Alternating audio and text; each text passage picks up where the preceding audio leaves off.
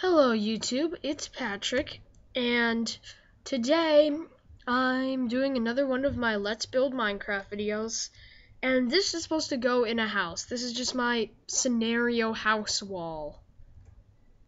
So what I'm going to do is, I'm in super flat, so I'm going to dig straight down to the void. Hopefully I don't fall by double tapping. And for this contraption, you'll need a hopper, trapdoor, dispenser, redstone repeater, redstone torch, and stone, or whatever your building is floored with. So right here, gonna put, did that work? Yep, there's a hole there.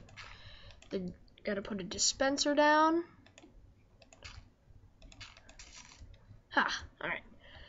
And then come out the back, break that. And, whoops, I forgot the redstone. Of course you need redstone. When you say redstone, you mean redstone. No, that doesn't reach it. So we have to make it one block beneath, like this. And then once we've done this, we need to mine out a 3x3 block hole so that we can make a redstone clock. First, let me put my hopper there. Boop. Boop. Boop. So just place redstone in all of the openings but the middle, and then delay it. That one's 0 delay, that one's 1 delay, this one's 2 delay, and this one is 3 delay. And then we just board this up. There's my strobe light, and that thing is going crazy from last video.